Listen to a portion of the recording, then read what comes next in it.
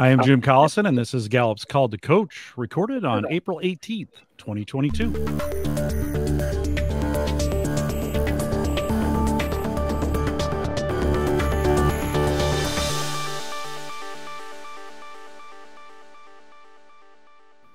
Call to Coach is a resource for those who want to help others discover and use their strengths. We have Gallup experts and independent strengths coaches share tactics, insights, and strategies to help coaches maximize the talent of individuals, teams, and organizations around the world. If you're listening live on our live page, gallup.com/CliftonStrengths/live, there's a link right above me there. It'll take you to our YouTube page. You can join us in chat. We'll be taking your questions live. If you have questions after the fact, you can always send us an email, coaching@gallup.com. Don't forget to subscribe on your favorite podcast app or right there on YouTube so you never miss an episode.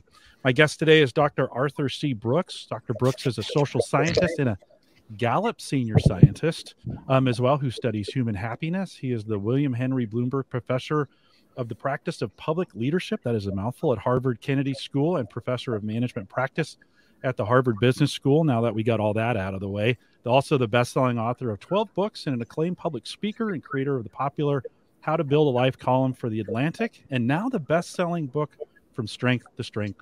Arthur, welcome to Call to Coach. Hey, Jim. How are you? Nice to see you.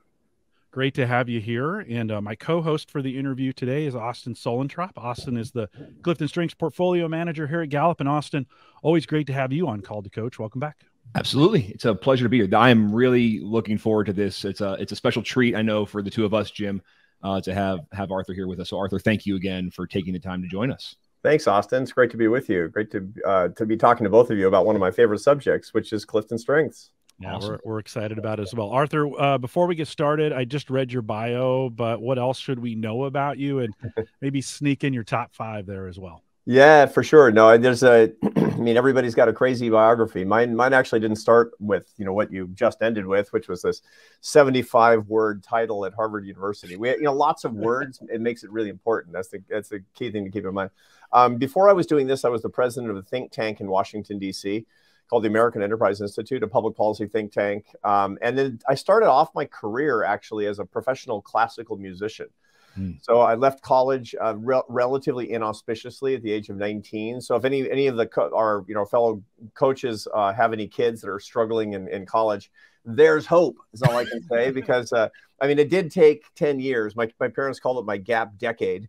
And I wound up, finishing college in my late 20s, leaving classical music at 31, going to graduate school, getting my PhD, and becoming a social scientist. So it's been a long and winding road, looking for adventures, looking for intellectual adventures, which is fantastic. I'm so interested in new ideas and curiosity about new things, which actually is going to explain my big 5, my 5 CliftonStrengths, which are in order. Number 1, futuristic, a high level of what we social scientists call prospection, which is thinking about the future, a clear focus on how things can get better. I'm thinking all the time, what can we do? What can we do that's new?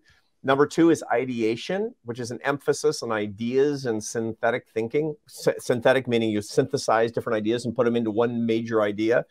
The 3rd is strategic, which is a confidence in the ability to solve problems, always thinking about, what the solutions to problems might be. Number 4 is woo, which is, given the fact that I'm at the 96th percentile in extroversion, something I'm not going to flatter myself about that. That's actually not something to brag about at all. But that high extroversion, if you try to use it in the service of other people, can be a good thing. It's what I try to do. It's what I pray that I'll be able to do every day. And a desire to win people over to good ideas, to persuade them to do things that can lift people up and bring people together. And finally, number 5 is input, collecting information and ideas to synthesize and use in all sorts of new ways. So futuristic, ideation, strategic, woo, and input. That sounds an awful lot like a guy who takes his career down to the studs completely every 10 years, which is what I've done. I love it. I love it, Arthur. That's wonderful. And I think anybody who has paid attention for the last 90 seconds, as you started talking, the woo-ness, as we talk about it, this energy, the thing I've always admired. I've been able to see you present and speak several times, and a passion comes through when you speak that is just undeniable. And so I'm curious, as we get started, what about maybe your life's work, your study, your work led you to write the book you just wrote, From Strength to Strength? What was it that got you excited enough to write this book? Yeah, so the book From Strength to Strength, it sounds like it's actually based on CliftonStrengths. I mean, From Strength to Strength. It's actually based on the 84th Psalm, where an ancient Jewish blessing is that may you go from strength to strength, from the Psalm Michael el Chayel in Hebrew. And it's a really important thing that you be able to go from one strength to the next strength in your life. And there's nothing that could be more appropriate for CliftonStrengths than that blessing, as a matter of fact. Right. I mean, but as far as I'm concerned, every CliftonStrengths coach should know, may you go from strength to strength. Because in point of fact, your strengths change over the course of your life. Not dramatically in the case of some psychometric things like we're doing in this context, but in many other ways, you can actually have strengths that increase and decrease over the course of your life. And that's what I was really interested in. I was noticing, I've been noticing over the past 10 years, the trajectory of strivers.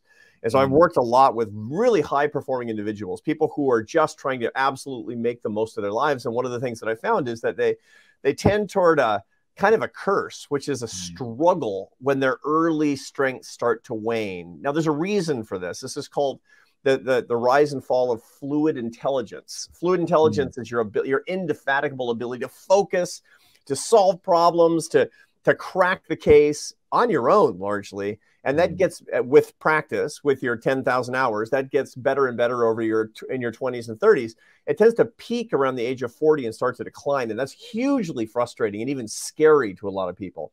But the good news, there's a second strength curve that comes in behind it called your crystallized intelligence. That's your wisdom, your ability to synthesize ideas, to take other people's ideas and say, here's what they mean.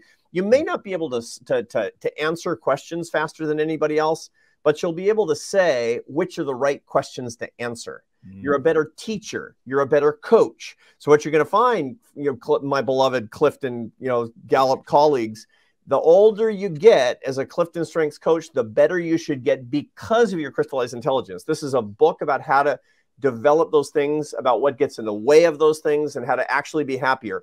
For all intents and purposes, the last book that I wrote, From Strength to Strength, is a happiness 401k plan based on the changing strengths that naturally occur in people's lives. Wow. I love that. This idea of being able to leverage what we know is changing in people, and that there's a structure to understand to it. It's not just an experiential thing. There's a structure and sort of base to it. You talked about strivers and the struggle that strivers have. You describe it sometimes as then almost like they're addicted to success. Can you talk a little bit about what that looks like and maybe how to help people deal with that? So I've looked a lot. I mean, I teach a class at the Harvard Business School called Leadership and Happiness. And it's the most oversubscribed class at HBS because, of course, happiness, free candy, kids.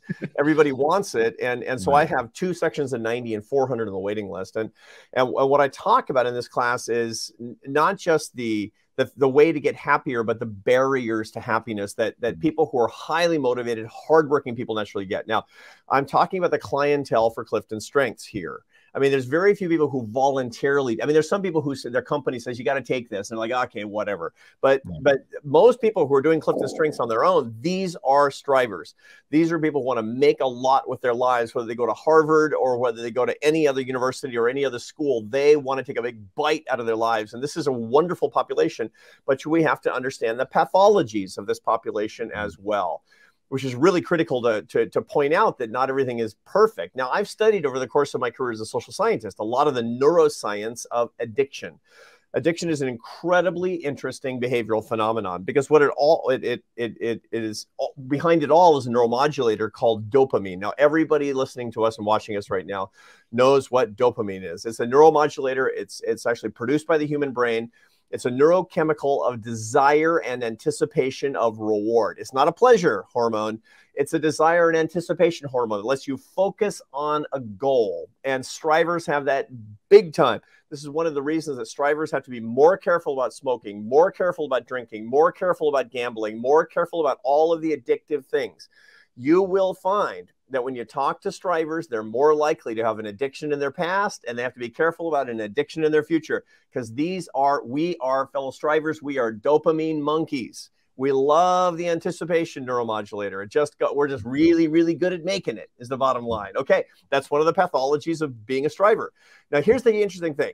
If you're addicted to drugs and alcohol, the world is like, oh man, that's really bad. It's either a character failing or it's a medical problem, but nobody's like, good job, good job. You drank a liter of whiskey today. Good job, brother. No, everybody's like, that's terrible. You have to solve that problem.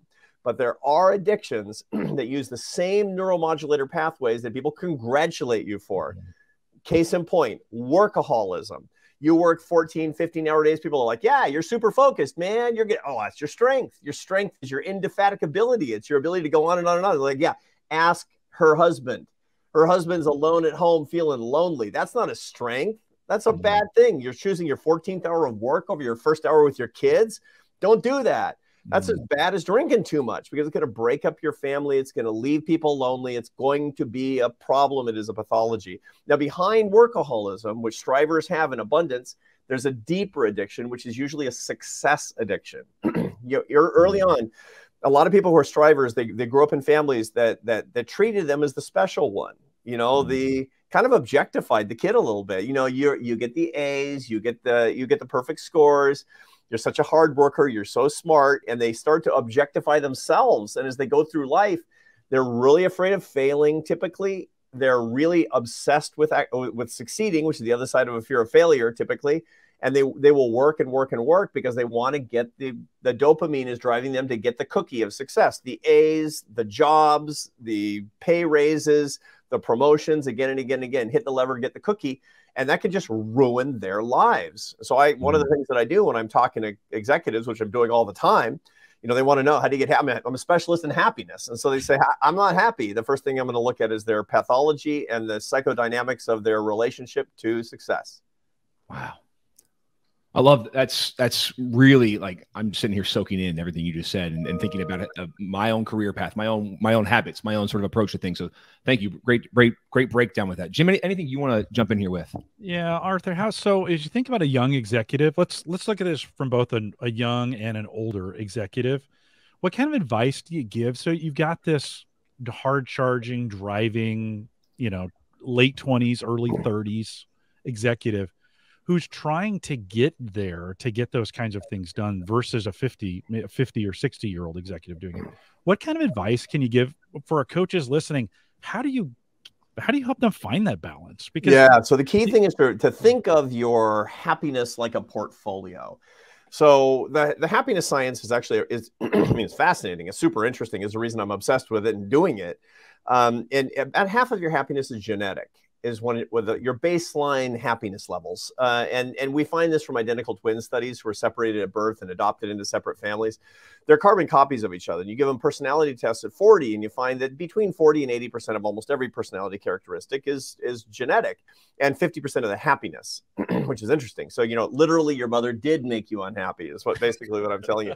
The other half, now that's not dispositive, by the way. That's just your genetic proclivity. There's also switches. And to explain that, I'll explain it this way. That 60% of your tendency toward alcohol abuse is also genetic, but I have this technology that you can control that can turn that to zero. It's this crazy new technology called don't drink, right? My point is, you've got genetic proclivities and you've got behavioral switches. So you need to know your genetics as much as you can so that you can know what behavioral switches. And this is one of the reasons you get a coach, is because you want to change your behavior. The second half, so the first half is genetic. The second half is half circumstantial. So 25% of your happiness is circumstantial. The things that are happening around you, good and bad. You got the promotion, you got the raise, you got married, you bought a new car, you got fired, you went bankrupt, whatever happens to be, up and down. Those things don't last.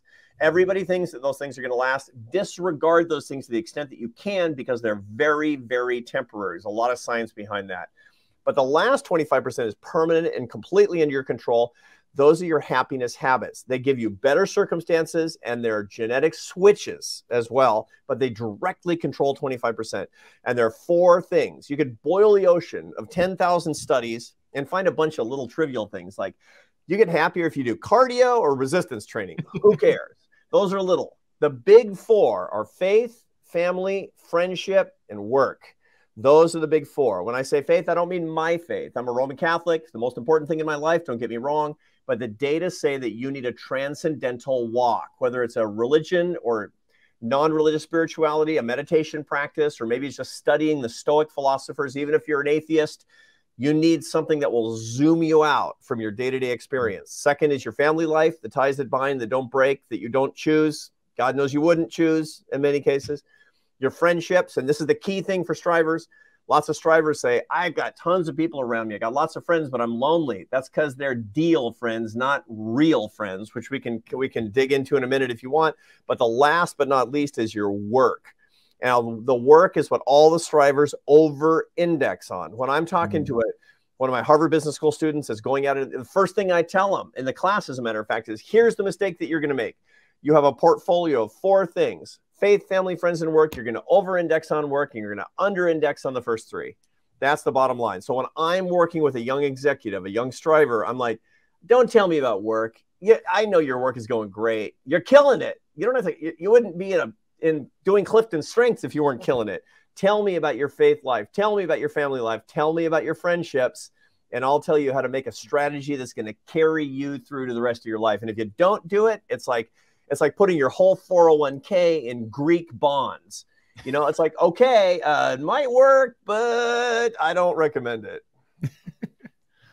That's wonderful. We, as a coaching community, we love frameworks, and the ability to take happiness and put it into the big 4 you described: faith, family, friendship, and work. That's actionable for us, right, as coaches, to be able to structure a conversation or structure questions that you would ask. Absolutely. Yep. We appreciate that. When you sort of go through your exploration, you thinking about, your career and how you talked about getting sort of a late start after a 10-year a gap decade, as you described. What have been some of those, maybe those aha moments or those experiences you've had that have helped provide clarity around how to adjust maybe your portfolio of happiness? And any sort of experiences or things you could share with us to maybe help give some examples that we can use in conversations with others? Yeah, more and more coaches are dealing with people who are career changers. And this is something that if you were doing, to begin with, you wouldn't be able to make a living as a career coach 100 years ago, because everybody would go work in the post office and stay there till retirement. That was how careers worked. Even my dad, who was an academic, just like me, and my grandfather was also an academic, but my dad, he went to a college and he became a professor, and then he retired from that job decades and decades and decades later. Is kind of how it works. So, I don't exactly need a career coach to tell me to, sign your contract for another year. That doesn't, and to help understand my dad's strengths under the circumstances, unless he's really trying to change the nature of his job, which actually is really possible and important. But these days, we need to be able to help people move from career to career, to job, to vocation to vocation. And that requires this incredible discernment of strength, some of which, between fluid and crystallized intelligence, is dynamic. It's changing over the course of somebody's career. Some of it is static. I was futuristic early on. I'm going to be futuristic. I'm lying on my deathbed talking about 1,000 years into the future. It's just how I'm wired, right? And so some of this stuff is constant and some of this stuff is actually changing. And we need to be able to help people understand that in the context of the institutions that can make these things manifest, AKA new job, new career, new emphasis, new vocation. What am I going to do in retirement? Whatever it happens to be. That for me was every 10 years. And you could say I have a hard time really focusing, but that's actually not it, because I've just taken the strengths that I have. I came to CliftonStrengths late. I actually, took the CliftonStrengths early on when I was a CEO, before I knew anybody at Gallup. I just knew that I had heard of this, the best possible thing to understand myself and my strengths. I was a brand new CEO. I took it. It helped me a ton. And then later, after I met Jim Clifton, he hooked me up with a coach. And the coach really rocked my world, took it to a next level for me. So I am a true believer in what you guys are doing. And I'm a huge fan, and I recommend it to everybody. I've even administered this to my students at Harvard. This is how much I believe in this thing. So for me, however, what I've done is every 10 years or so, I've gotten into a new environment where I can manifest these strengths that I have and these interests that I have.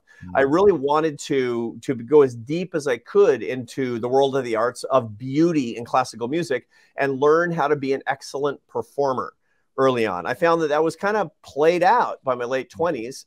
So I decided to develop my brain so I could do this intellectually in a different way. I became a researcher. I did that for 10 years. Later, I was actually teaching and talking about nonprofit management. I thought, I wonder if I could actually run a nonprofit. I'm teaching people about nonprofits. So I didn't just go and grab a job. I was selected to be the president of this very big, very old nonprofit. I mean, it was really a foolish decision on the basis of that board of directors, but it turned out okay in the end. I did that for 11 years as a CEO. And then I came back to academia, not just to do what I'd done before, but rather to start this whole empire of good, of lifting people up and bringing them together. At the end of my time as a CEO, I was praying about it, frankly. I was saying, Lord, what do you want me to do? And the answer came back, as far as I could tell, lift people up and bring them together using your ideas for the rest of your life. And so now what I do, I travel around, I write about happiness, I talk about happiness, I do books and columns, I get to do fun stuff like today. Fundamentally, I want to make people happier. And this is everything I do is just a platform for the things that we're talking about here. And so when I talk to people about changing vocation, changing job, I'm saying just find a new platform to do the thing that you're ready to do at this part of your trajectory. Love it. Great. We got a great question, I think, from the chat room that will help kind of flush this out a little bit. You said, so could we say that if you know your CliftonStrengths talents, leverage the top talents, manage the blind spots, and then turn them into strengths, will that make you happier? Talk a little bit about that. Yeah, for sure. One of the things that we find is when people are playing to their strengths, number one, that's called earning your success. Now, it's important to keep this in mind. There's an ancient, when I say ancient, I mean like 40 years old, in social psych, idea called learned helplessness. Learned helplessness is no matter what you do, things don't depend on the outcome. The outcomes don't depend on your actions. And so you find for good and for ill. So you have experiments where people are, putting coins into slot machines and pulling the levers, and the outcomes have nothing to do with the numbers that are coming up. And people wander away from the machines. They don't like them anymore. They're boring. There's no connection between what you do and what you get. You also find if people are arbitrarily penalized, they become very depressed. That's learned helplessness. The opposite is earning your success. Earned success is just an absolutely reliable source of joy in your work. I don't care if you're a bus driver or a CliftonStrengths coach or a college professor or politician. I don't care. You got to earn your success. You got to achievement, hard work, merit, and be rewarded because you're using your strengths. Not because you have strengths, but that you're using your strengths. That's critically important. So it's true. If you play to your strengths, if you use your strengths to them, if you know them and you use them, you're going to do great. You're going to do better. You're going to get paid more money. You're going to get more promotions. We all know that, but that's boring. The important thing is you're going to be happier about your life because you're going to be earning your success. That feeling of achievement, of merit, of your skills meeting your passions, your strengths meeting your passions. That is really critical. And the second part of being happy in your work is you got to serve others. You got to serve the humans. You got to feel like you're serving your fellow women and men, your sisters and brothers. And if you do that, then you can reliably think that your work is going to bring you joy, even in the most tedious, stressful days, because you're lifting people up. How do you lift people up most effectively? You play to your strengths is the bottom line. If you want to serve your fellow women and men around the world, and if you want to actually feel like you're earning your success, know your strengths and work to your strengths. Love it. Right. And being able to do that and think about using our strengths every day and applying them to those 4 categories of happiness, I think gives us a real concrete way to work to make our lives happier, which I don't think anybody listening wouldn't be excited about. Right. When in the book, you do touch on a topic that this community I know is very cognizant and interested in, which is the idea of our weaknesses. And what do we do? I mean, the book's got the word strength in it twice, right? So we know you're focusing on strengths, but this idea that you have to be able to deal with your weaknesses and convert them into a strength. So can you talk a little bit about how weaknesses play into this? Yeah. One of the things and one of the mistakes we typically make is the only reason we want to know what our weaknesses are is so we can avoid them and hide them. But that's a huge lost opportunity for a bunch of different reasons. To begin with, that's kind of a psychological hedonism and an egotism driven thing ordinarily. I mean, the whole idea that I've got these, it's interesting. I'm writing right now my column for next week in the Atlantic. I'm writing about, how people actually think of themselves as a hot mess, but they try to hide it so other people don't see that. And there's a whole bunch of reasons for that. But my point in the book, when I talk about using weaknesses as a source of strength, number one is to remember that a full life has weaknesses and strengths. A full life has defeats as well as victories. It has sacrifice. It has suffering.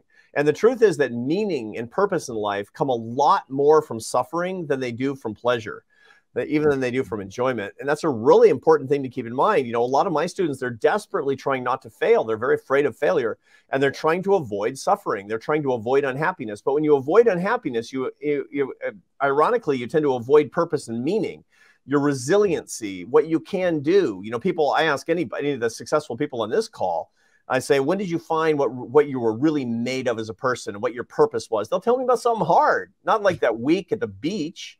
You're going to talk about, you know, somebody died that I loved, you know, somebody broke my heart, you know, I lost a career, I lost a business. And then I really found, you know, the toughness and what I was able to get beyond. So that's number one, is that weakness is a part of life.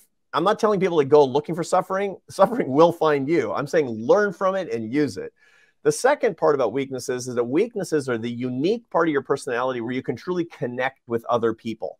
You know, when somebody says, you know, what's the best way for Brooks? What's the best way for you to connect with somebody? I'm like, I teach at Harvard. That really makes me a man of the people, right? I mean, that's not right. It's like, I think it's great. I love it. I'm really happy for it. I'm really, truly grateful for it, but it doesn't connect me to anybody. What it does is it establishes a sort of credibility. It's a platform that I can use. What connects me emotionally with other people, which leaders need to do, is the fact that they have the same feet of clay.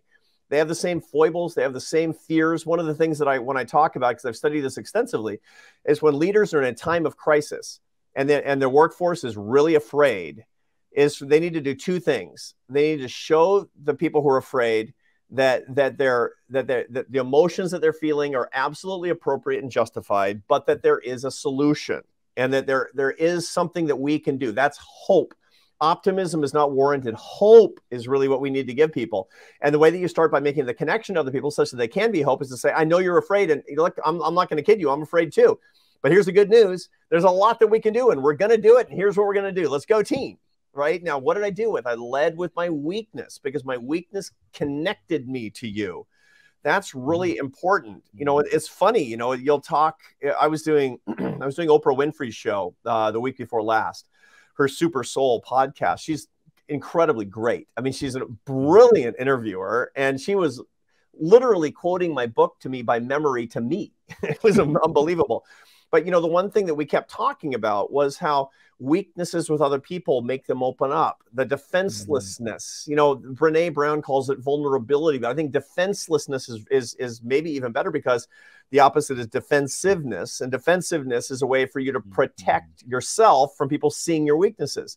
Defenselessness connects people to you, you know, and you say, look, yeah, your kid dropped out of college. So did I. So did I. And my parents were upset. And, you know, frankly, I remember when my cohort of guys I went to high school with were starting to graduate from college, and I didn't even have one semester under my belt. I was pretty bummed out. And I know how it feels, is the bottom line. But it can be okay. Yeah. I'm getting this picture, Arthur, of like DNA. You know, we spend a lot of time thinking of this DNA strand and CliftonStrengths, right? That's kind of kind of a graphic we put on our site.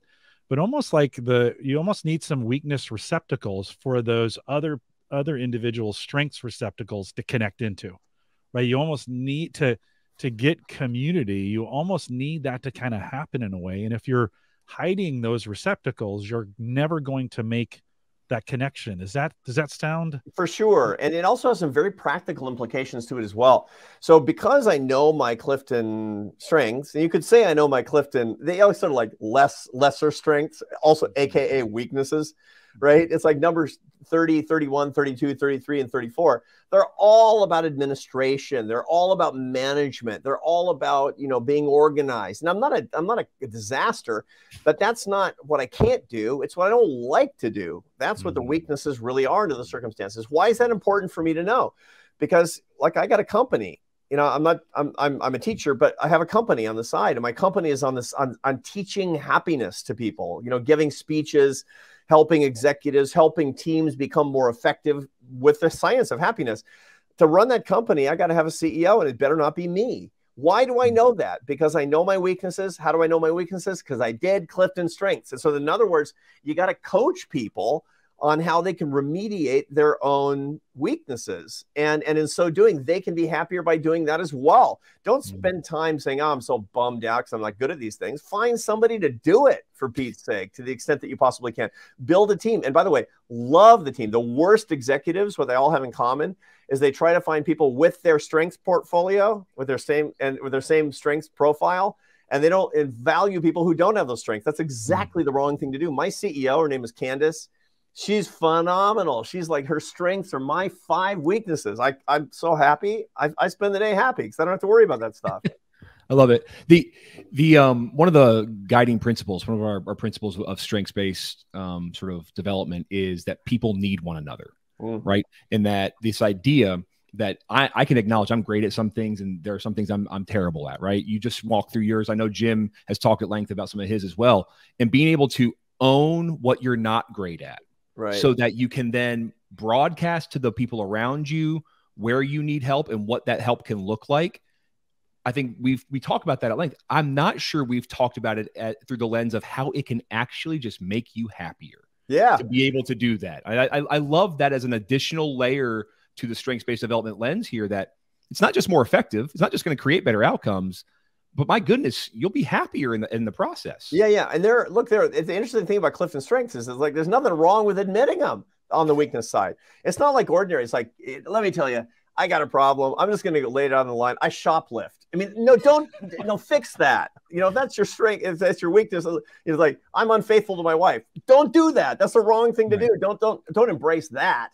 But that's not what the weaknesses really is in the CliftonStrengths approach. It's about the things that you're not on your genome. They're not the things that you're naturally gifted at. And so those are the things that you need people around you, not to remediate, but to actually complete you. And that's a beautiful thing. Absolutely. Love it. Teresa's got a good question. I think she says, what about levels of happiness in faith, family, friendship, and work? Do they all have to be going great, or are there different levels of happiness in one or the other? So the happiest people, they have balance and abundance across the 4. That's one of the things that we find. Now, that does not mean that all 4 are going great all the time. It just means that you're spending time paying attention to those things, that you're investing across those 4 things. I mean, I know a lot of people who are, really they're struggling with family life, for example. I mean, that's, you ever had teenage kids?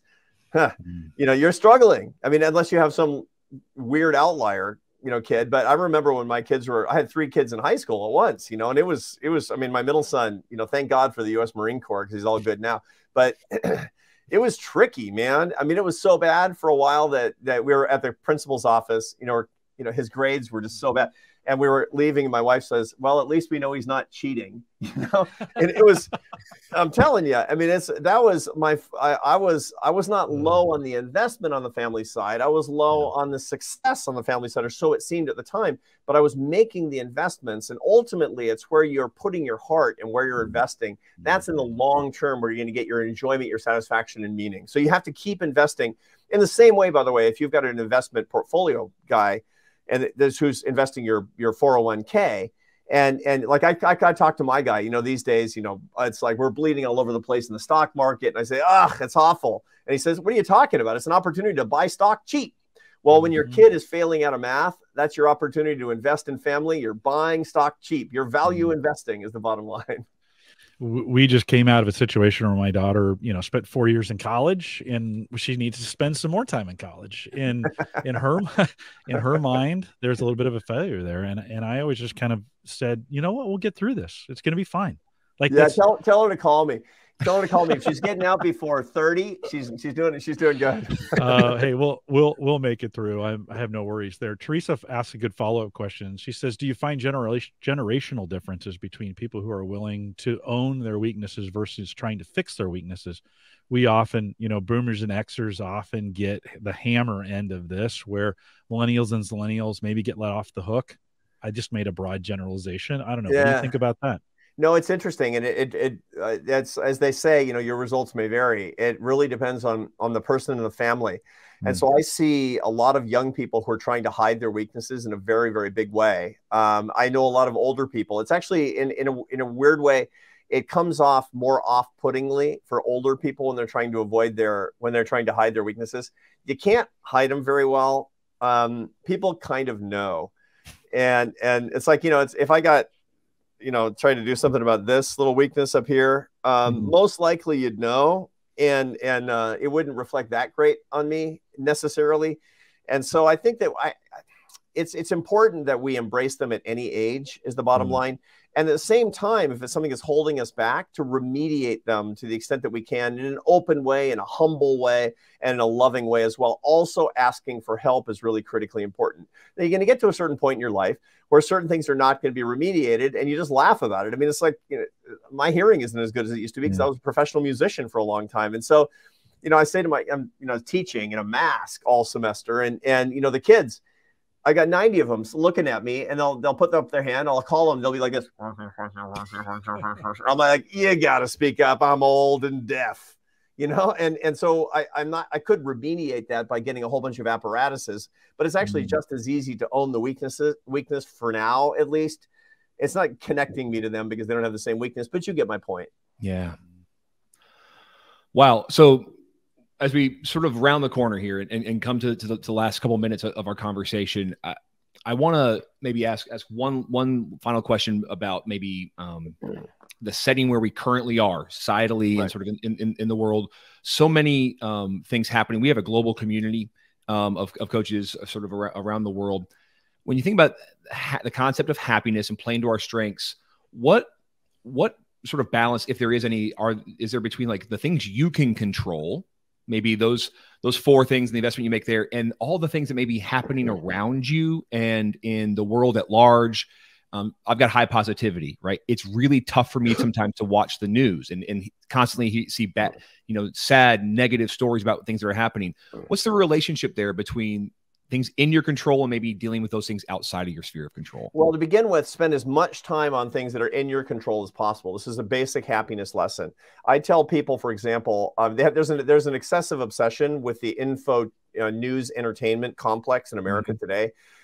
Most people don't know who their school superintendent is, but they know the inner workings of Congress. And so they're throwing stuff at their cable TV channel in the evening. And that's a mistake, because what the cable TV channel is trying to do is they're trying to spike your dopamine. And in so doing, they can get better ad revenue, and they're managing you under those circumstances around something over which you don't have very much control. Be an informed citizen, but you can be an informed citizen on 15 minutes a day of information total about politics and 30 minutes a day total of news. Now, if you want more than that, be careful, because that easily turns into a dopamine fixation, because you're actually getting this, getting the hormones that you kind of like. And what's happening is being annoyed, being angry, throwing stuff at the TV, being contemptuous with what's going on. It is going to be satisfying a little bit of an addiction, or on social media it can be even worse, by the way. The trouble is, it's not going to make you happy. You need to manage your feelings so your feelings don't manage you vis-a-vis your dopaminergic pathways, is what I'm talking about. So pay attention to the things you can. If you really want to get involved in policy and public policy and politics, get involved in locally as much as you possibly can. That's really important. And the second thing is be paying attention to the stuff that's most local of all. I can't tell you how many people are paying attention to, President Biden, but not their own kids. That's a really big mistake. And I realize that it's funny, and also, by the way, I'm talking to people all the time who are more involved in making money than they are in their kids. That's the workaholics dilemma, but that's a different version of more or less the same kind of scale of what's going on. Pay attention to the people and the love closest to you. Brilliant. It's really good advice. It's really hard. It's really good advice. Yeah. As part of on your website, you've got a resource that's available, a reading group guide. You encourage groups to get together in this, and as part of it, there's a bunch of questions that folks can download. I did that today. It doesn't even require an email address. You're missing a huge opportunity for spam there. I just thought I'd tell you that. But how do you envision, as you think about these coaches, any additional thoughts? Like, you've got some resource guides here, but how could they use this book in their coaching to help individuals on things we haven't talked about yet? So what I would recommend, for given that we're inside the Gallup and Clifton families here, what I would recommend is thinking in a more creative way, with more expertise than, by the way, that I have, because I'm not a Clifton's coach. I'm a Clifton client. But for the Clifton coaches who really know the strengths inside and out, know how to use it, know how to give people guidance, the book should be helpful for thinking about people and their strengths at different points in their leadership careers. So in other words, this book can help to create a little bit more granularity about how you're coaching people at different ages. So you have a 35-year-old client, it's going to be very different than if you have a 55-year-old client. The 35-year-old client is going to be guided toward all using their CliftonStrengths maximally to increase their fluid intelligence, to leverage their fluid intelligence. At 55, it's moving them onto their crystallized intelligence curve. There's a lot about how to do that in this book, but I didn't interact it with the CliftonStrengths. This community is going to be uniquely able to take this book and actually say, okay, what does crystallized intelligence look like? And how am I going to do a CliftonStrengths profile that suits somebody uniquely who's 55 or 60 as opposed to 25 or 30? Awesome. Austin, we're at the end of our time. Can you take a second and thank Dr. Brooks for joining us today? I absolutely can, Dr. Arthur. Jim and I were so excited. We've been messaging back and forth for weeks as we've gotten ready for this. Thank you for bringing not only your expertise to the conversation, but the obvious passion and example you set of what it looked like to be happy and love what you're doing. And the courage of sort of sharing some of your stories of your career and your experiences. On behalf of the entire CliftonStrengths community of 13,000 coaches globally, we thank you for spending time with us, and hopefully look forward to talking to you more in the future as we put into practice some of the great things you shared with us today. Really, sincerely. Thanks, Austin. Thanks to all the Clifton coaches. You're doing good things for the world. You're making your living by lifting people up and making them more effective, and quite frankly, making them happier as well. We can all use more of that. Yeah, for sure. One of the greatest privileges we have at Gallup is we've got these great senior scientists like you that we get to hear from all the time. And what a privilege we got to spend some time one-on-one with you in some time just for us. And so Arthur, thanks for doing that. Thanks for being worried about being happy. I think we've got a lot of opportunities there with people around the world. I hear from them all the time.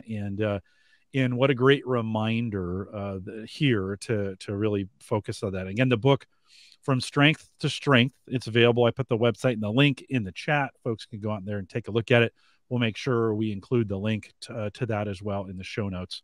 With that, we'll remind everyone to take full advantage of all these resources. We've been talking about CliftonStrengths here in this session out at gallup.com/CliftonStrengths. Just log in. There's a resource tab. Just about everything you can think of is there. For coaching, master coaching, or if you want to become a Gallup certified strengths coach, send us an email, coaching@gallup.com, an easy way for us to get some information back to you on that. You can join us in our Facebook group, facebook.com/groups/called to coach. I'm sure this conversation is going to spark up there over the next couple of days, and I'd love to engage in that conversation for you. And of course, find us everywhere just by searching CliftonStrengths, all one word, on any social platform, and we'll be there for you.